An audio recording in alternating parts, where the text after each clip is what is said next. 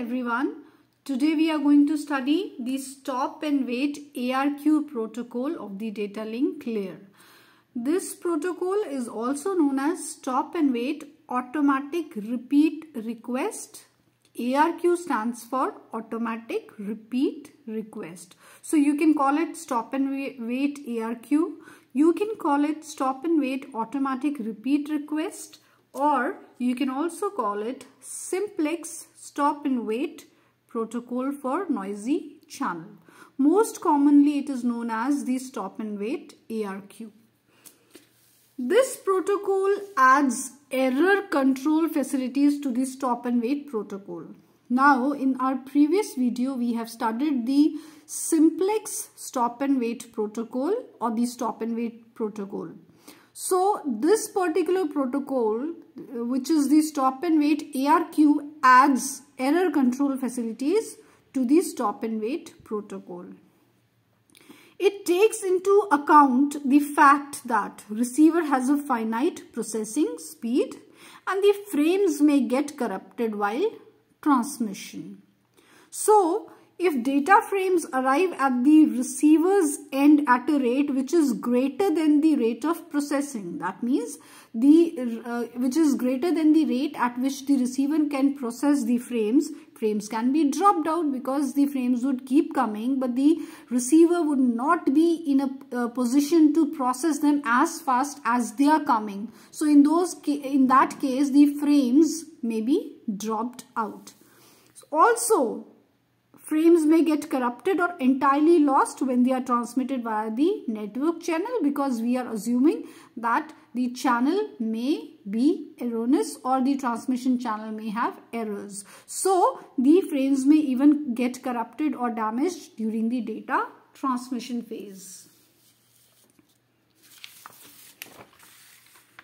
So the receiver sends an acknowledgement for each valid frame it receives. That means as long as the frame is not damaged, then in that case, if a proper frame has arrived at the receiver's end, then the receiver would send an acknowledgement for that particular frame to the sender.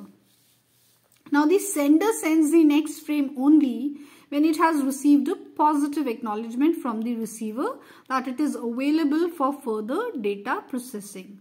Positive acknowledgement means an acknowledgement telling the sender that the frame has been received and it is in proper condition. So in such a case, the sender can send further data frames.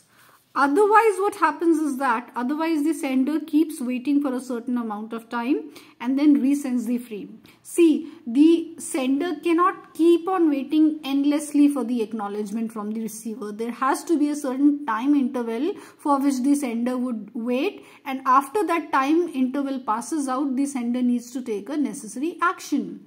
So if that particular time interval times out, then of course the sender will resend the frame, assuming that the frame which was previously sent could not be received, right? So clearly you need a way for the receiver to be able to distinguish between an original and duplicate frame.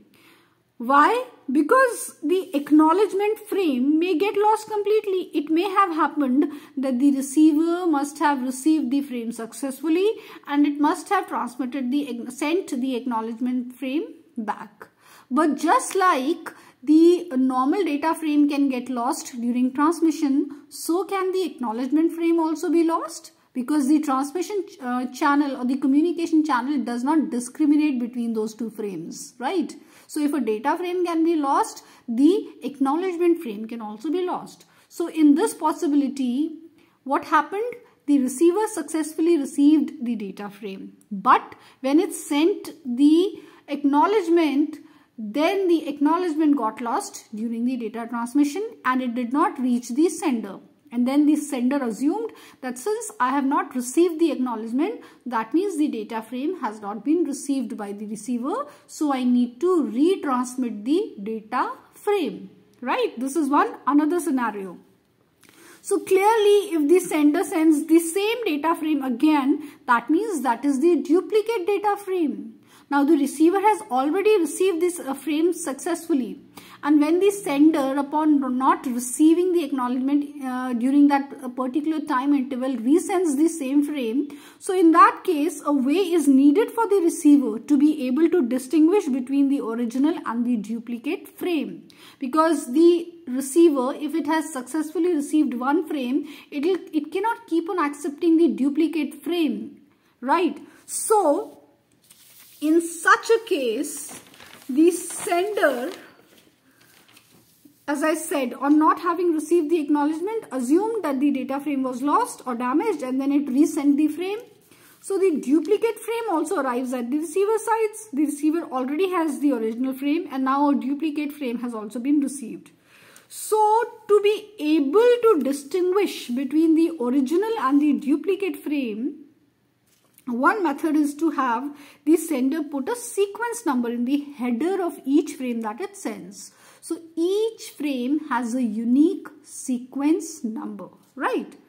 So when the receiver checks the sequence number of each arriving frame, right? So if the sequence number of each arriving frame is different or it's new, then the sender knows it's a new frame. But if the sequence number is repeated, like for example, it received a frame with sequence number 4.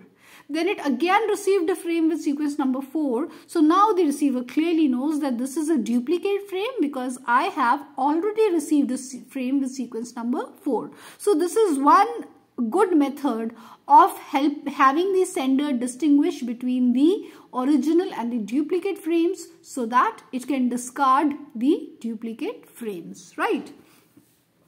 And like the simplex stop and wait protocol, here in the stop and wait ARQ protocol also, the data is transmitted in one direction only.